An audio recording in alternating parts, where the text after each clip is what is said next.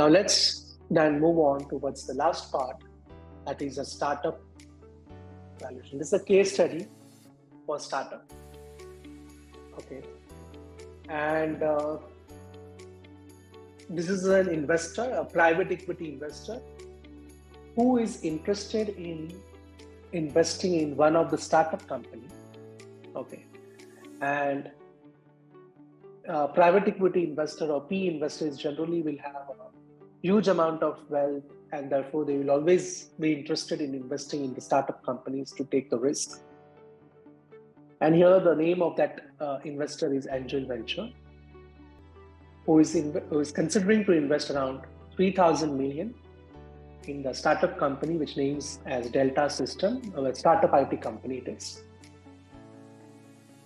And the required rate of return of that investor is,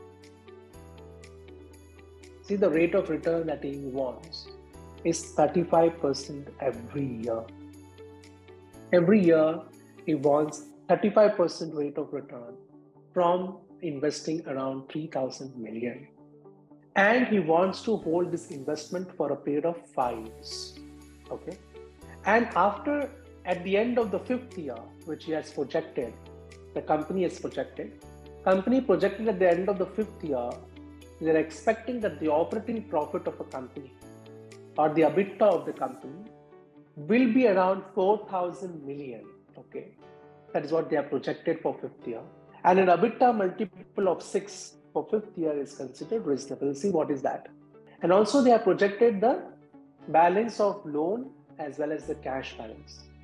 The debt balance of 2,500 million, they're expecting that there will be there in the company.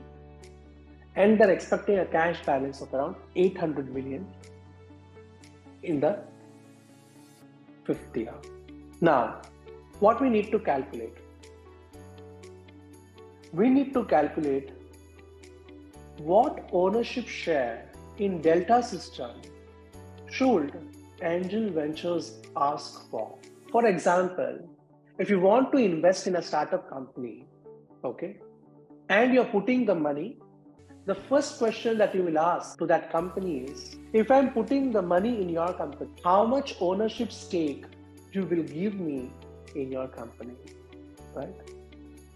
So that is the first thing as an investor I need to calculate. That what ownership position I will get in that company when I'm investing 3,000 million in that company. Yes or no? So that is what we need to first calculate. The second other thing is, what is the value of the firm before my investment and after my investment? Right? So I need to calculate the post-money investment value of the firm and the pre-money investment value of the firm, right?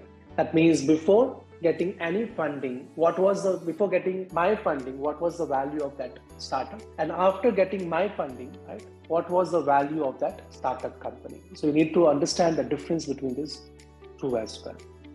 Right? Let's see now how to calculate this. So these are the given things that we need to find out: ownership position, post-money, and pre-money value. Yes. What are the given things?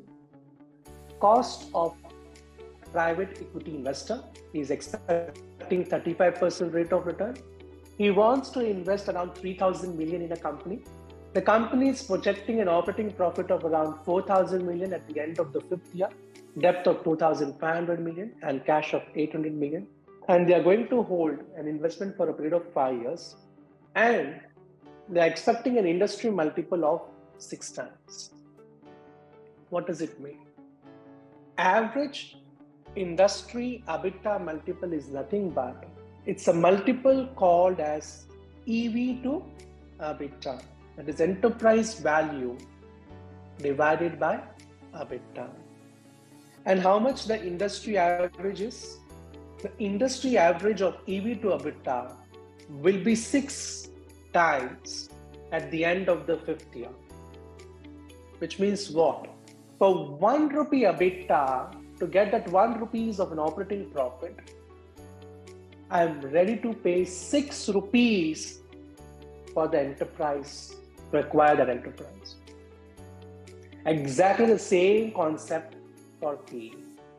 that for 1 rupee earning, how much equity price I will be ready to pay. Same way, for 1 rupee of an operating profit, how much enterprise value I will be ready to pay. So here 6 rupees I'm ready to pay.